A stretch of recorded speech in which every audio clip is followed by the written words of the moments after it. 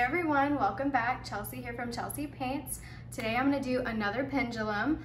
We are going to try for a different pattern today. First, we are using the exterior semi-gloss white paint from Behr. And I have the setup up here. The carabiners, there's 4 attached to one eye hook and then 4 more on the other eye hook. So hopefully this will give us the square pattern that we're looking for if our calculations are correct. So let's see what happens.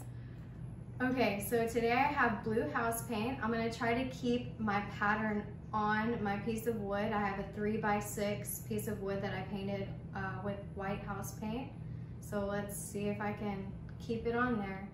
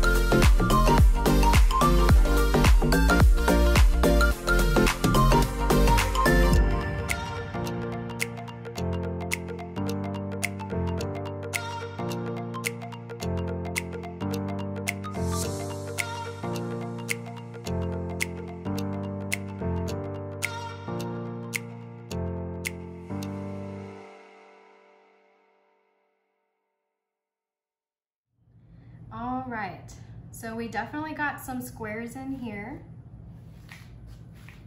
For those of you who say this is easy, it is not. But we did get some squares. I went off the canvas. I was trying not to, but you know. So I'm gonna try to do a circle one now with some red paint right here next to it. This one is not Behr. This one is Valspar Season Flex Exterior. Some kind of red, it's like a coral red. So anyways, this is my smaller cup, so I do have a little bit bigger hole in the bottom. So yeah, let's see what happens. Okay, here we go. Trying for the circular pendulum this time.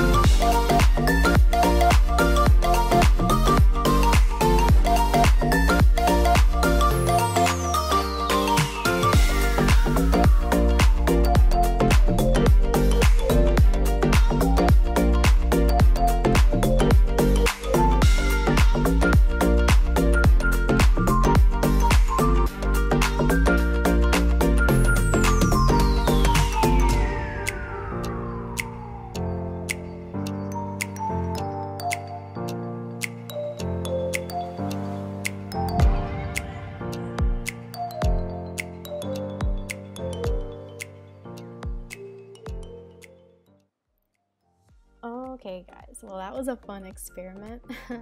I definitely got the circle and the square pendulums that I was going for. As you can see, this red one has a lot thicker lines. That cup had a bigger hole, so you see a lot more meshing on that one. For the square pendulum, I used the cup that had the smaller hole. That's why these lines are so much thinner than the other one.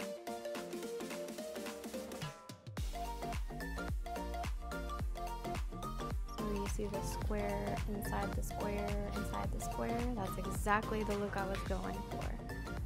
Pretty proud of this one, circle and square, both on the same sheet of wood. Let me know what y'all think.